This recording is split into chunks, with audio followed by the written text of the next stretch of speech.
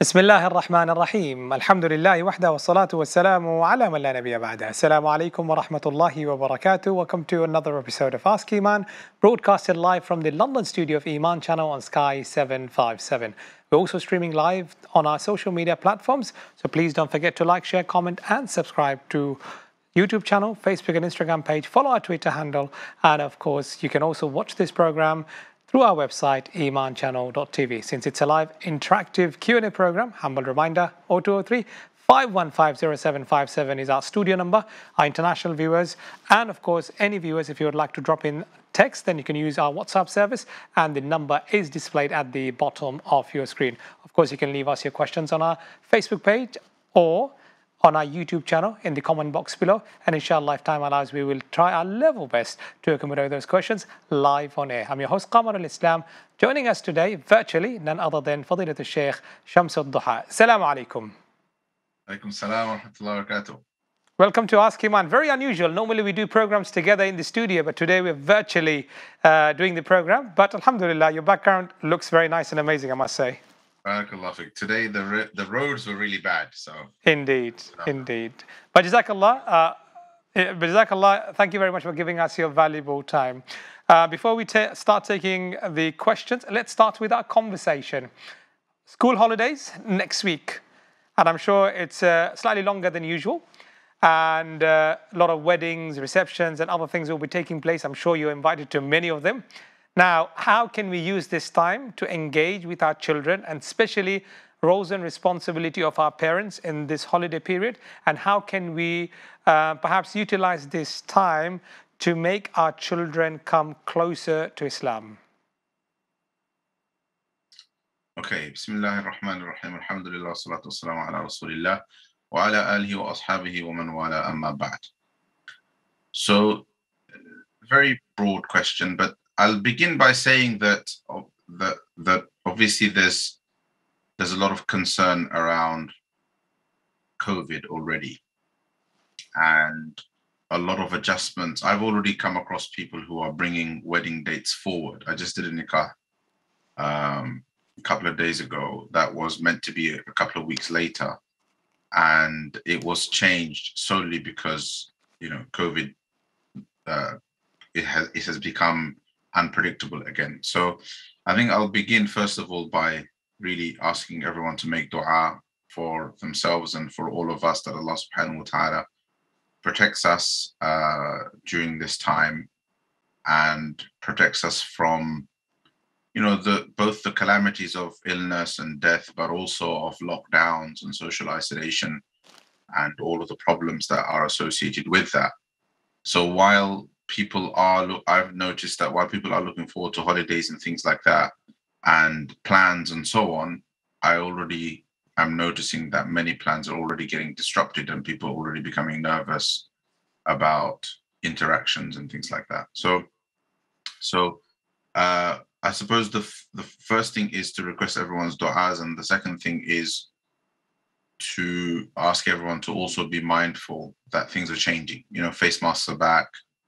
I think work from home recommendations are back, and things are changing almost every few days.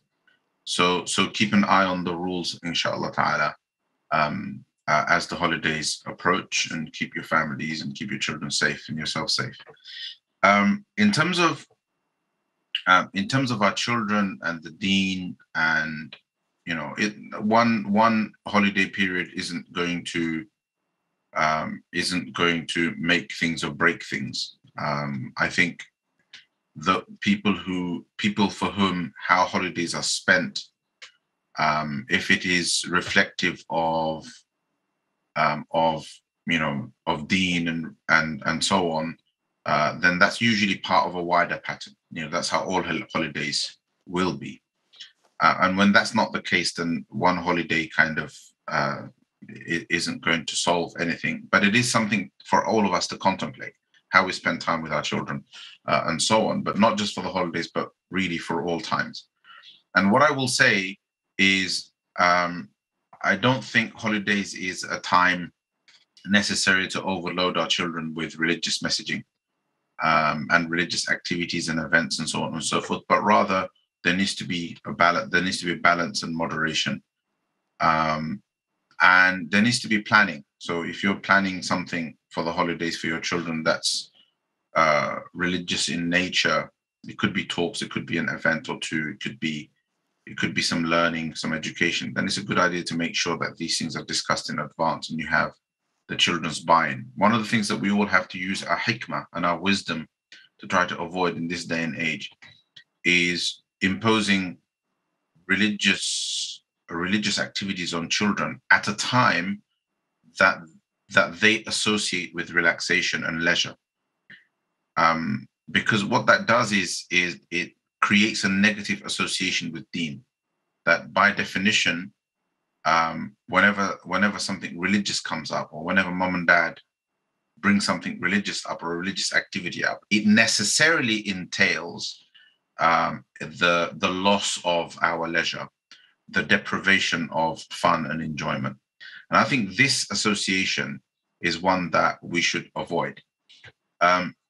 If you are a practicing family, then the most important things you could do to keep religion in your children's life is, number one, make sure that they have a good Islamic education. And if these things aren't in place now, then you can start making the intention and transitioning towards these things. I don't think the holidays is a major factor. Everything has to fit in. Everything has to contextually fit in. If we say, I know of families that are falling apart, literally falling apart at the seams, because suddenly mum or dad, one or both, have become religious and they are stifling their children. And their religiosity has become literally a living nightmare for their kids. And that's when basically religiosity comes into people's lives and wisdom seems to vacate it. So it's really important. So please avoid this association where religion, it becomes associated with with loss of leisure time, with loss of fun, loss of enjoyment.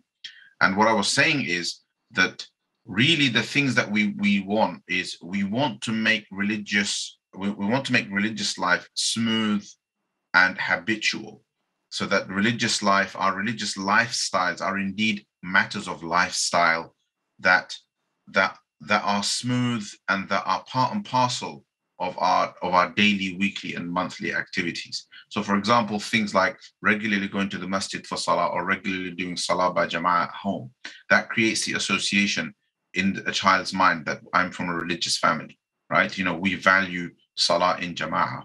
Or, for example, making sure that children pray and that they get up for fajr and they pray all of their salawat and so on. And that's something that's just part and parcel of their lives. It's not seen as a burden because it's something that they've always done, right?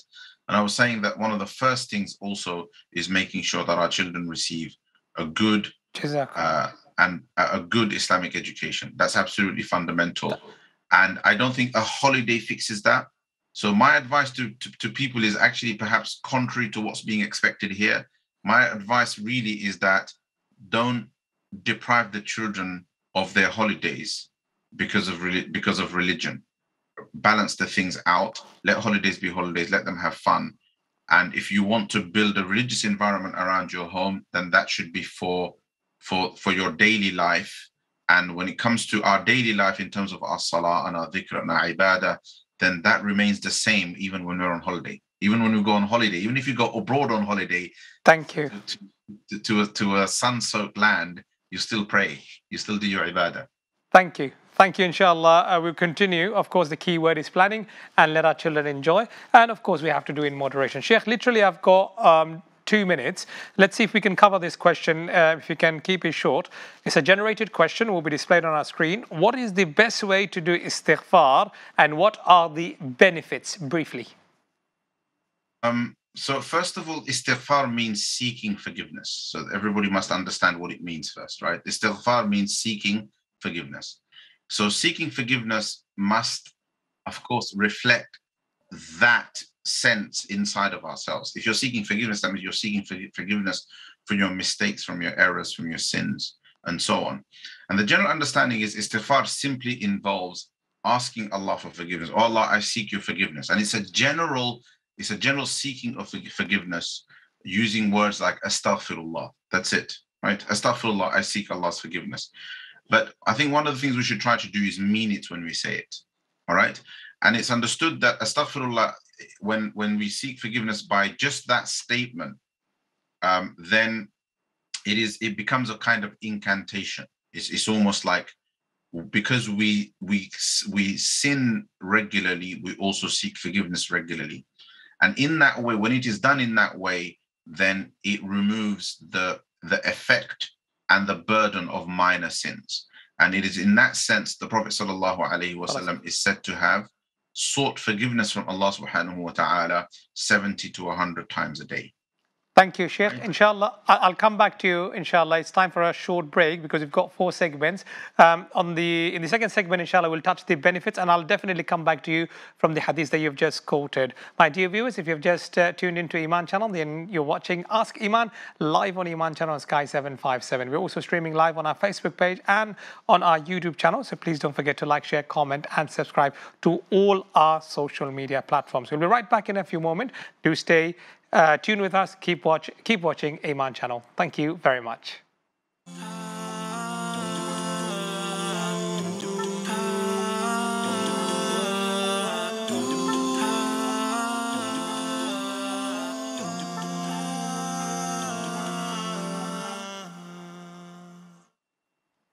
Welcome back. You're watching Ask Eman live on Eman Channel Sky 757. I'm your host Qamarul Islam in conversation with Shaykh Adduha.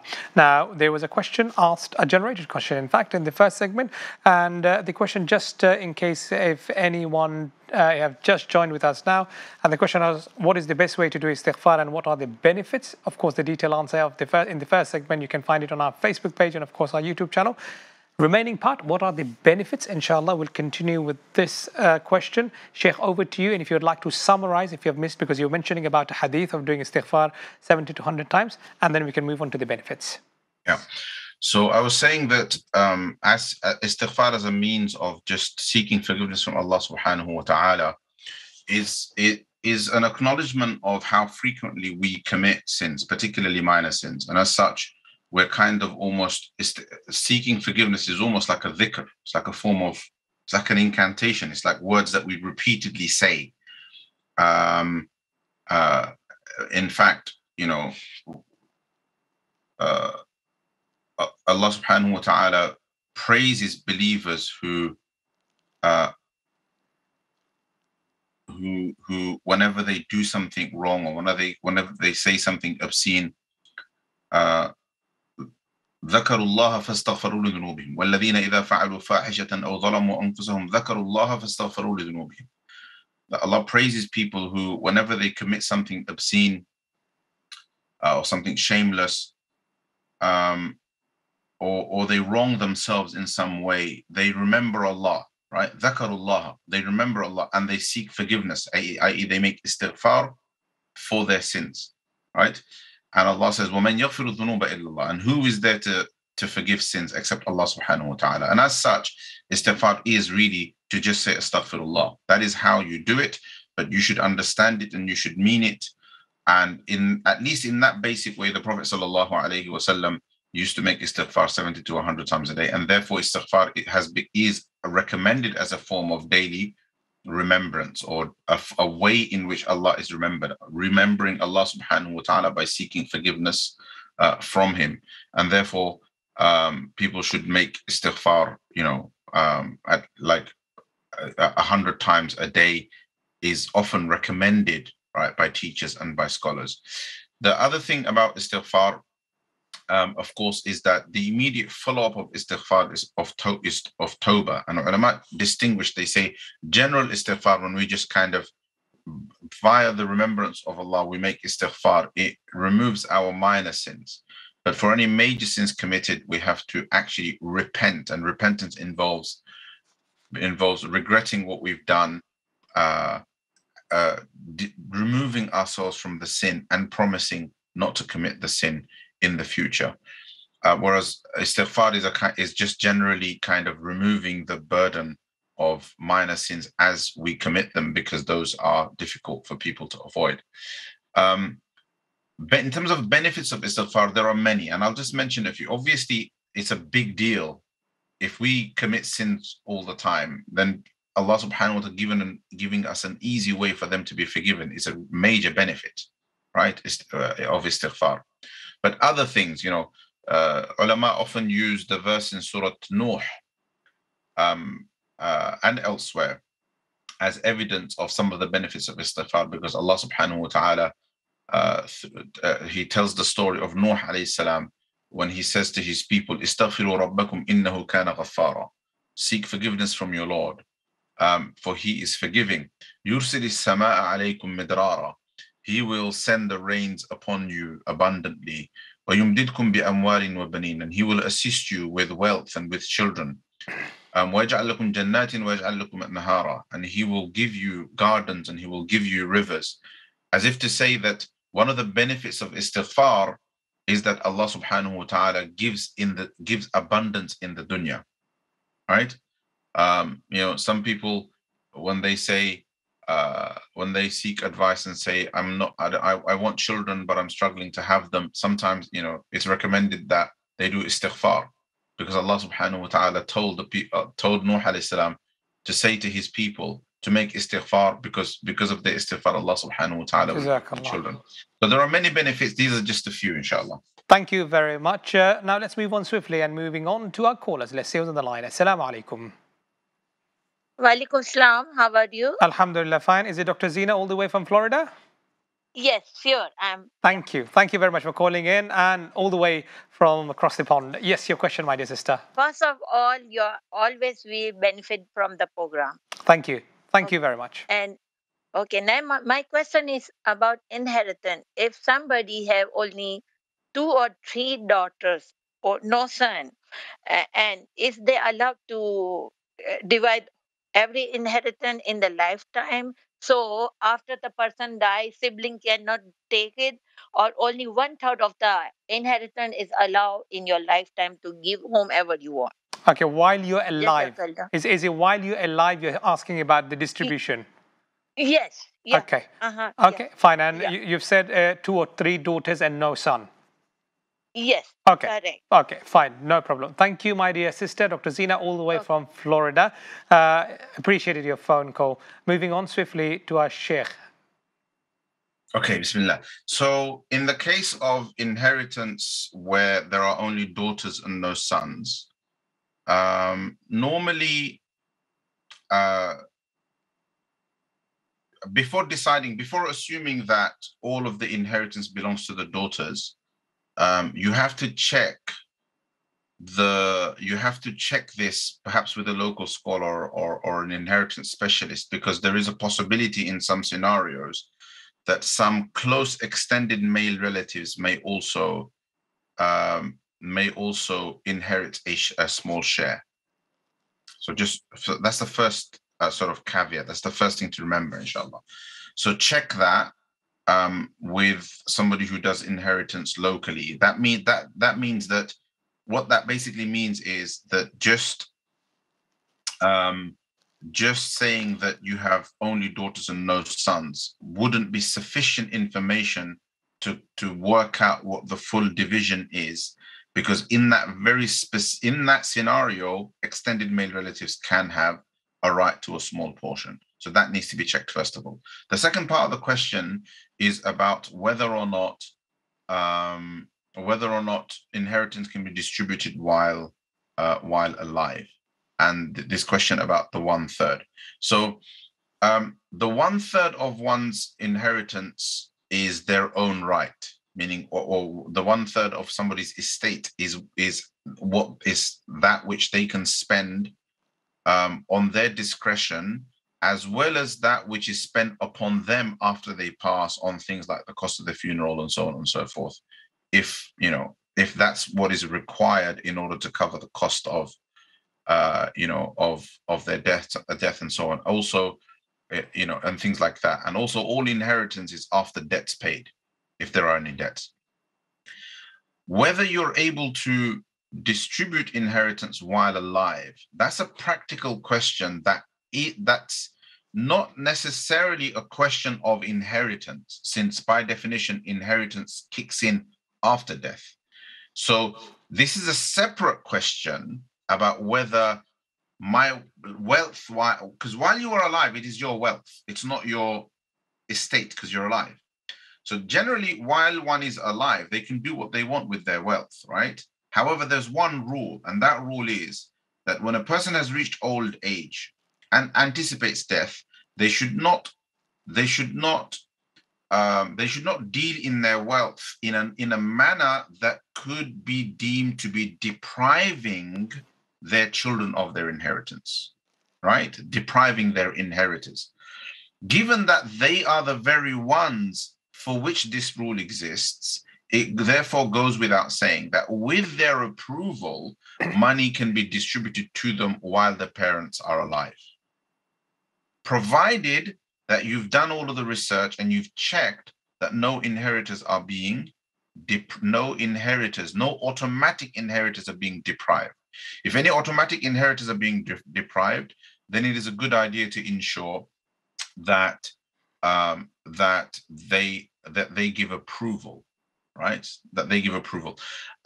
However, if a person, is not sick, is not unwell, they're not on death's bed or anything like that, they don't have a terminal illness, then the principle is simple. It's still their wealth. If they were to give that out to their children now, it is entirely their prerogative, especially if it's their children who are going to inherit it anyway.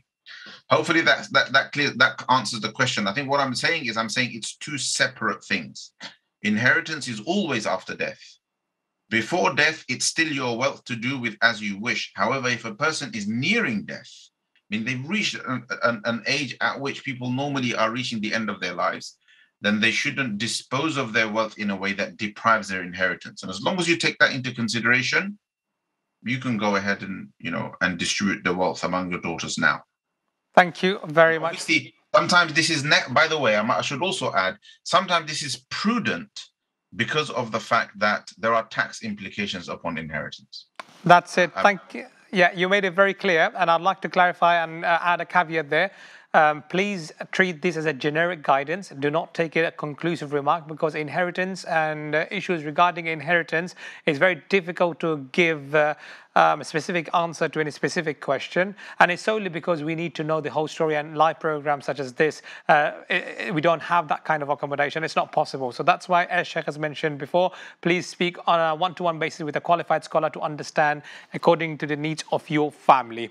And inshallah, if you have any questions, then of course 0203-515-0757. And thank you very much, my dear sister, for calling in all the way from Florida. You're watching Ask Eman. We'll be right back in a few moments. Thank you.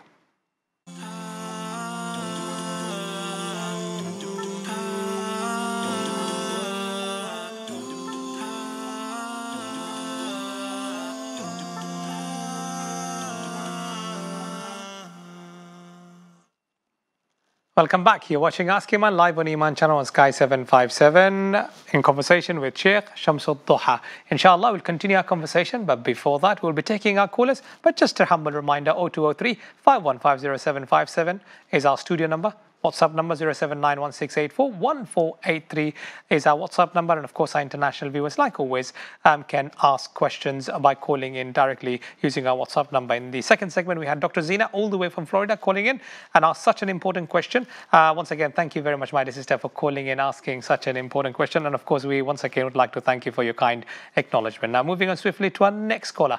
Let's see who is next on the line. Assalamu alaikum. Assalamu alaikum. Alaikum assalam wa rahmatullah. Thank you very much for calling in. Your question, please.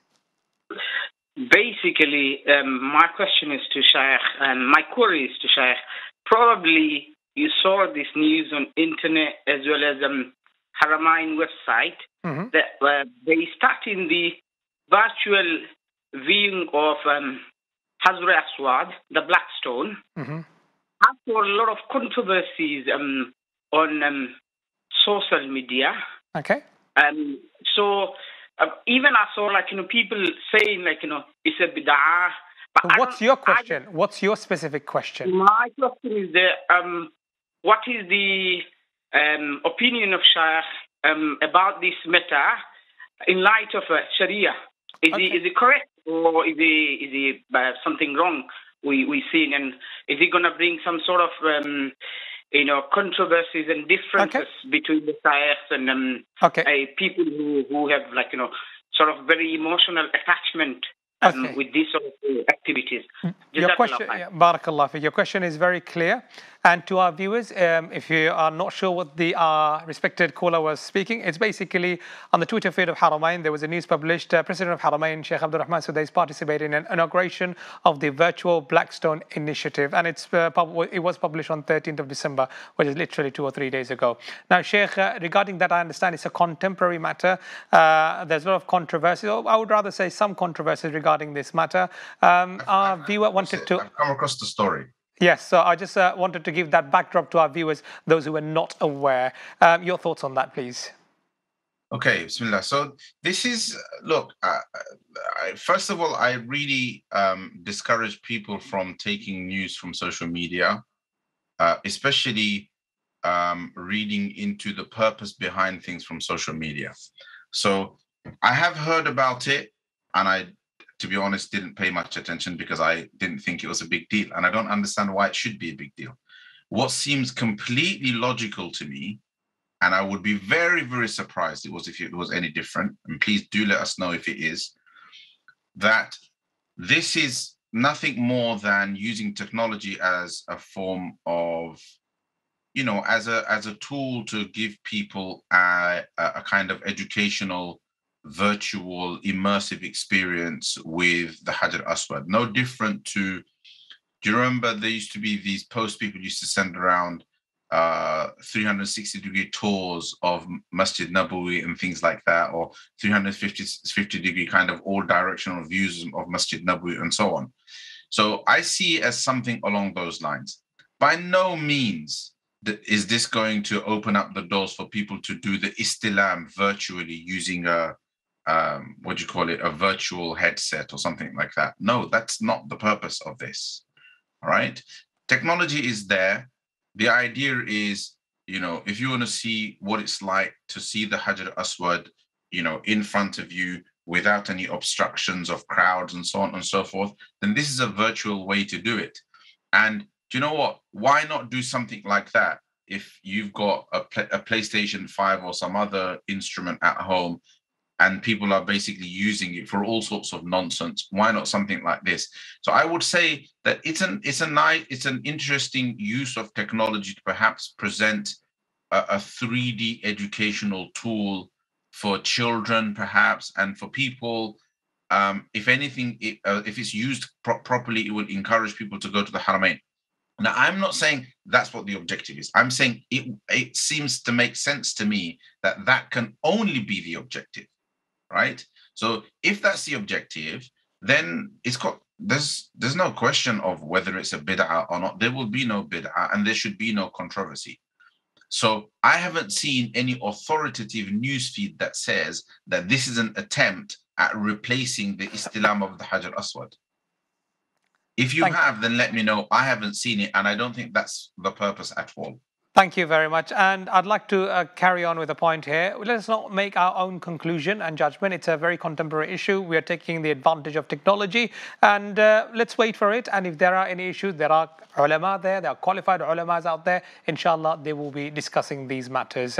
Moving on swiftly to our next question, Sheikh. It's a very relevant question, especially during this month, as we are in the festive period. And the viewer is asking, Assalamu alaikum, are we allowed to wear a Christmas jumper or have Christmas lunch or meal at a workplace, not to celebrate a party, but in general, like a team building exercise or team getting together? Your thoughts? Look, ulama will say lots of different things about this. The way I approach it is not strictly from the point of view of is it permissible or is it not. I simply first challenge anybody who's asking questions like this as to why. Why would you want to do it in the first place? Because you're not required to. No employer will require you to do it, especially nowadays. Nowadays, to require employees to do things like that is really, really controversial. Right? You can turn up to a Christmas party wearing completely casual clothes. It's not a problem. And you know what? You'll see in workplaces, many non-Muslims will do that. Nowadays, there are many non-Muslims, atheists, who have a problem with Christmas celebrations being imposed upon them, right? It's a cultural event, right? However, if for argument's sake, in a cultural context, you were required to wear Christmas attire, do you know what? You should complain. Why should you be required to wear Christmas attire? And when it comes to the question of, oh, I want to fit in, etc., then you shouldn't. Look, the point is that this is, once upon a time, there was genuine pressure upon people to conform to the expectations of Christmas celebrations and the culture of the festive period. That expectation is now gone, right? It does not exist. The idea of Christmas being this all kind of pervasive British social phenomenon is nothing more than a corporate exercise. It's nothing more than an excuse to sell goods, right? It's nothing beyond that. It's no longer a embedded cultural phenomenon that people are expected to follow, right? Non-Muslims complain when people are imposing. Non-Muslims complain if somebody says Merry Christmas to them, because of the fact that, well, I don't celebrate. How do you know I celebrate Christmas? So my point is, sometimes we create that pressure upon ourselves. That pressure, as far as I know it and understand it, no longer exists. Now let's come to the religious side. On the religious side, ulama have differing views about this. Some are relaxed about it. Other ulama, most ulama, still see this as conforming to the dictates of something that still has ties to religion, to another religion, right? Even though Christians themselves don't say it's religious, but it has become something that is symbolic in Christianity. And as such, and given the different views of ulama on this, it's best that Muslims avoid it. It is better for us to avoid things like that. And the reason why I started answering it the way I did is to demonstrate that, given that really we have no reason, right, to adopt festive culture. No reason, right? We have our own festivities. We have no reason to adopt these cultures. There is no argument to feel the need to do it, because really the pressure, the social pressure that used to exist before has now eased off. So really, these types of things have now become completely unnecessary. That's my approach to this type of question. Thank you. But there was a specific question here. Of course, you're right. There is a Christmas jumper. It's not mandatory. It's optional. If someone wants to wear it, they can wear it. Understandable. We're not saying that's mandatory. And most of the workplace, in fact, I don't know of any workplace that mandates it to be a mandatory. It's mostly optional. So I know that for a fact. Now, the question here is, we have got Christmas lunch. So that's where the question I was trying to ask. Now, the name may be Christmas lunch, but it's actually a get-together of the team after working. Go to the lunch. The question wasn't about the lunch. The question was about attire. I mean... What's wrong with going to the lunch? Okay, great. Not a problem at all. It's just because people are very much concerned because it has a name attached to it, Christmas. So that's why, should we go, should we not go? Your take on that? The lunch is a lunch, and that's to do with this is simply a question of just socializing with your colleagues, and this is where it does get complicated. I'll tell you why. Because briefly, in an environment where increasingly there's sort of interfaith type of activities going on, there is every chance that in workplaces where there are Muslim societies and Muslim groups, Muslims, when it comes to Eid, will organize things for Eid. They might organize an Eid lunch. When we organize our Eid lunches and we invite non-Muslims to come, and sometimes we do it with the intention of dawah, etc., we expect them to come. And we also understand if they don't want to come. Does that make sense? Yeah. But then if we are, it doesn't sound right if we feel that we want to organize Muslim events and invite people to those events and give them food, but don't kind of reciprocate when the same invitation is extended to us. So social invitations around these times, knowing that the religious connotation is a weak connotation. It's just okay, Sheikh, I'll have to interrupt you there. I'll come back and we'll find out more about in details after this short break. Thank you very much. You're watching Ask Eman live on Eman Channel.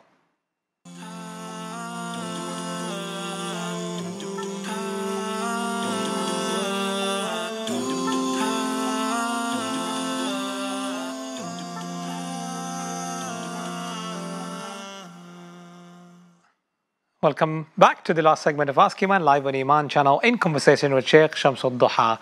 We have been discussing about Christmas party, Christmas jumper, and Shaykh was giving answers beautifully. But towards the last, we have to just conclude the answer, and then inshallah we'll swiftly move on to our YouTube questions. And thank you very much once again for sending us so many questions on our YouTube and of course our WhatsApp. Shaykh, now we were discussing about the Christmas dinner, in fact lunch, and you were talking about reciprocating because we do Eid lunches or Eid dinners, whatever it is. So we reciprocate, or we should be expecting. Of course, things do reciprocate like that. Now, you can complete your conversation and we'll move on swiftly to the next question. I don't want people to misunderstand me. All of these types of things have a context, right? Yeah. If the context in your workplace is one of you're part of a small team and everybody's getting together for lunch before you break up for holidays and things like that around the Christmas period, then something like that, I would say that people should participate in because it's a small party. In companies where there's 20, 30, 40, 50 employees and there's a big Christmas do and it's nothing, it's just a party. Those are the kind of things that people should try to get out of if they can, because it's not just dinner. It's not a particularly conducive environment. Alcohol is allowed and people are just there to have a good time. And those things don't culturally fit in with us. Those are the ones that should be avoided. And anybody that's in the workplace, I think, should be able to easily differentiate between the two things based on my answer. Thank you very much for beautifully addressing the question. And if in doubt, of course, you can call us 0203-515-0757. And of course, our WhatsApp number 079-1684-1483. Now, moving on swiftly to our next question. And inshallah, we will be taking this question from YouTube. Assalamu alaikum. When can one pray Salatul Istikhara? And how should they read it? Like, when should they recite the Istikhara dua in Salah? You can see namaz on the screen. Of course, it basically means Salah. Shaykh, over to you. Okay. So you can do the Istikhara Salah whenever you want. It's 2 rakats of nafil. All right, so okay. 2 rakats of nafila. And there's no Istikhara dua inside the Salah, by the way. So the sunnah is that the Prophet sallallahu alaihi wasallam taught the Sahaba Istikhara, in all of their affairs. And he taught them the dua of Istikhara, the long dua, Allahumma inni astakhiruka bi'ilmika wa astaqdiruka biqudratika. You can look this up in dua books. But you read the Istikhara dua, and it's good to do 2 rakats of salah before you do it. And the dua is a dua. You can raise your hands and make the dua as you normally make dua. And in the dua, there's 2 points at which the dua says, "In kunta ta'lamu anna hadha al-amra." Oh Allah, if you know that this matter. So on one occasion, if you know that this matter is good for me, then decree it for me. And on another part, it says, if you know that this matter is bad for me, then distance me from it. When you say hadha al-amr, or when you say this matter, you intend or you think of the matter that you're making istikhara for. Another important clarification about istikhara is that istikhara is not istishara. When you make istikhara, you're not asking Allah to tell you what to do, right? Although sometimes people see dreams and things like that give them indications. That can happen anyway. Istikhara is asking Allah for goodness in what you are doing. So therefore, what you do is, as you go through the process of making a decision to do something, whether it's a job or a marriage proposal, etc., you go through the normal process of deciding, and that should be looking at the pros, looking at the cons, meeting people, having conversations, etc. If it's a job, looking at everything, the whole package, and so on, consulting people. You do all of those things as you do them, and then when you are making a decision, as you go through your normal decision-making process, right? As when you're about to make your decision, you make istikhara so that Allah subhanahu wa ta'ala either puts good in it if you end up doing it, and protect and saves you from it if it's bad for you, right? So that's basically what you do. And so essentially what happens is you have your decision-making process, istikhara should be a part of it. Okay. That's how it's done. There's no dua inside of salah, you make the dua outside the salah. Thank you very much. And of course, that dua can be found in Hisn al-Muslim. And these days, if you Google it, it will be very easy for you to find the dua. And Shaykh, you mentioned, I just wanted to clarify, in all affairs, we have to say, we have to pray Salatul Istikhara. I'm assuming you're saying in all lawful affairs, because we can't be asking any haram thing or praying for any istikhara. And some ulama say that there's no istikhara in things that are obligatory, things that you must do because they already decided for you. If Allah's commanded you to do something, there's good in it already. And if Allah has forbidden you to do something, if it's haram, then there can never be any good in it. Thank you. It's impermissible matter. Thank you very much. Next question. You work on this subject, on this matter, and I would consider you one of the experts in this field. So let's see. The question is, Assalamu alaikum. I'm viewing your show live now, Ask Eman live. I want to ask a quick question on behalf of a friend who states he has been having doubts, confusion about the deen, etc. He's after rational and logical arguments as we do to make sense of things. Philosophical questions, the likes of why hellfire, why all this trouble in the world, suicidal thoughts, etc. Shaykh, over to you. Jazakallah khair. Okay, there isn't a specific question in there. So my advice, and I don't know where you're based, etc. My advice is, of course, if a person has questions, doubts are questions. Essentially, that's what they are. When a person has doubts, they've got questions and they want answers to those questions. And they have every right to answers. So they should be able to ask those questions. So I would say find someone in your locality or online who will be able to answer this person's questions, or find the answers online. I don't know if I'm allowed to mention any organizations or not right now, but the most important thing is if a person has doubts, it's because they have questions. They have the right to have those questions answered. As a community, we should be able to answer those questions. We should not dismiss them, and they should be. And however, because we've developed this culture of not engaging with these kind of things, there usually aren't a lot of people who can answer these types of philosophical questions. So the challenge is to find somebody who can, right? And to seek their help, or find a platform online that basically specializes in these types of things, and then referring this person, your friend, to them, inshallah. And if I'm allowed to, I can mention some resources. Okay, Jazakallah khair for that. Of course, there are certain restrictions in place, but inshallah, you can contact Shaykh, our guest, and he'll be more than happy to discuss these matters in private, inshallah. You're watching Ask Eman live on Eman Channel on Sky 757 0203 515 0757, our studio number. Our WhatsApp number 07916841483. If you have any questions, you can of course drop in text, and of course our international viewers can use the WhatsApp number. Now, next question we'll be taking from our YouTube channel. Assalamu alaikum. How to deal with a pathological liar in Islam, especially when the person is a close relative? Yeah. I hope nobody minds me saying this, but these types of questions are strange questions, because, I've heard people accusing people of being pathological liars when they're not. True. And I've seen people believe people who are in fact pathological liars. There is no hard and fast rule to these things. First of all, we have to be making judgments based on intelligent thought processes and based on proof and evidence. If somebody is clearly and you have proof and evidence, and they're known to be a pathological liar, then what they're doing is they're committing a sin. Some people commit sins by drinking alcohol. Some people commit sins by being pathological backbiters. Some people commit sins by selling alcohol. Some people commit sins by dealing in usury. And for all of these people, we give them nasiha. We try to help them.